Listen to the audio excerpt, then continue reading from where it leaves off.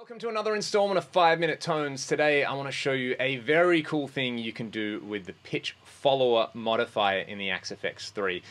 What I've got at the moment is the USA 2C++ dialed up. It sounds like this.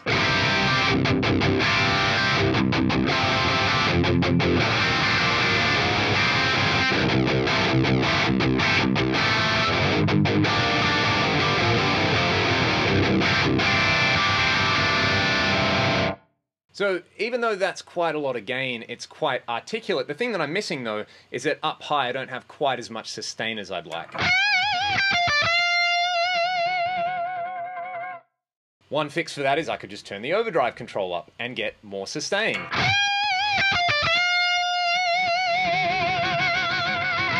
That's what I like, but when I go back and play rhythm guitar,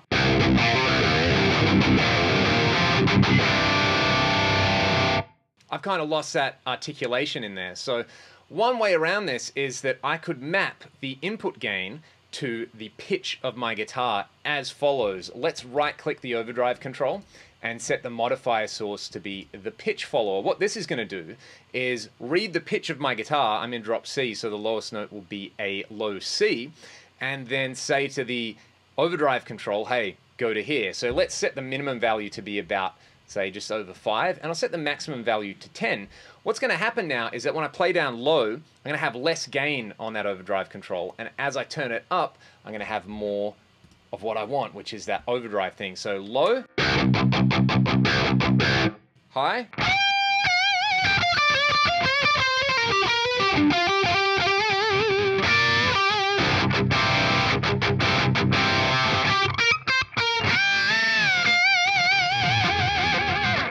and then I've got all that glorious sustain on the high strings.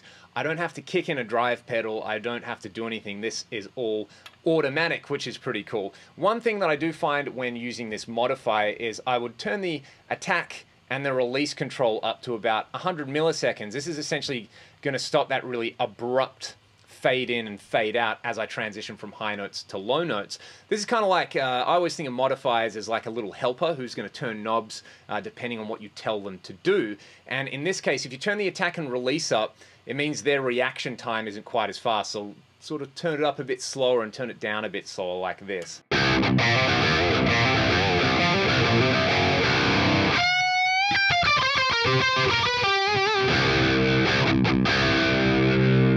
Maybe I'd turn the release up a little bit more just to kind of smooth all of that out. But that's a pretty amazing feature that we've got right under our fingertips. And, you know, there's no reason why we couldn't say, hey, don't just turn the overdrive up. As the overdrive goes up, turn the treble down so it smooths it all out. Or, you know, bring the bass control up as well. You could totally use all of these controls as a, like, dynamic, pitch-mapped controllable amp, which, you know, there's no real amp which does that kind of thing, but you can make it all happen if you fine-tune these parameters in the Effects 3, which is pretty awesome. Another thing would be like, okay, what if I want a delay in there? I've got this multi-delay block in there, and let's say I'll have the mix control.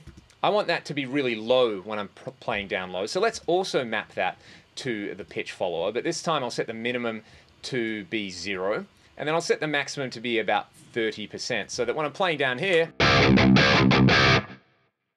there's still just a little bit of delay in there, but if I turn it up,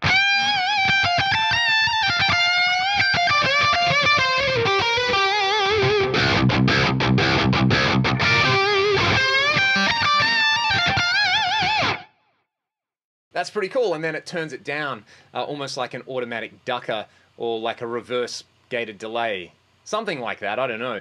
But essentially, I would think of this as it's like, it's almost automating patch changes. You know, it's turning gain up as you play higher, and it's turning delay up as you play higher, and then it's doing the opposite effect as you turn it down. So I would highly recommend experimenting with the pitch follower modifier in the Effects 3, as I would with all the other modifiers. We'll do little 5-minute tones videos where we'll have a look at, say, like the envelope follower and the sequencer, just to do cool stuff, because it's there. We may as well use it, and we can use it to really tap into some creative sounds. If you enjoyed this, please consider hitting the subscribe button. Otherwise, I'll see you next time. Thanks for watching.